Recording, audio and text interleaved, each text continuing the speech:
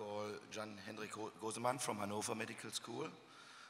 He is presenting risk factors for surgical complications after appendectomy in children, observational cohort study of 8,110 patients.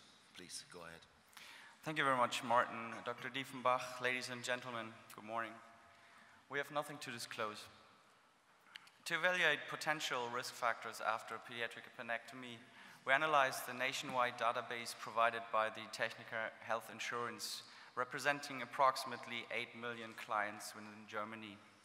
We included all patients aged 4 to 17 years with the ICPM codes appendectomy in the years 2010 to 2012.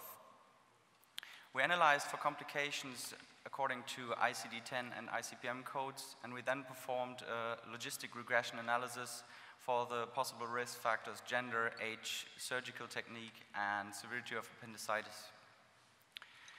We included a total number of 8,110 patients in our study, and we identified the risk factors: open surgical technique, male gender, and complicated appendicitis. Especially the modifiable risk factor surgical technique was evaluated further in a subgroup analysis, and we found that laparoscopy was associated with a shorter hospital stay, a lower relaparotomy rate in complicated as well as uncomplicated appendicitis. But especially for complicated appendicitis, we found a lower relaparotomy rate, a lower ileus rate, and a lower infection rate, as well as an overall lower risk for surgical complications in adolescents. So in conclusion, Chairman, ladies and gentlemen, from our data we can say that laparoscopic appendectomy is superior to open surgery, in particular in complicated appendicitis. Thank you very much for your attention.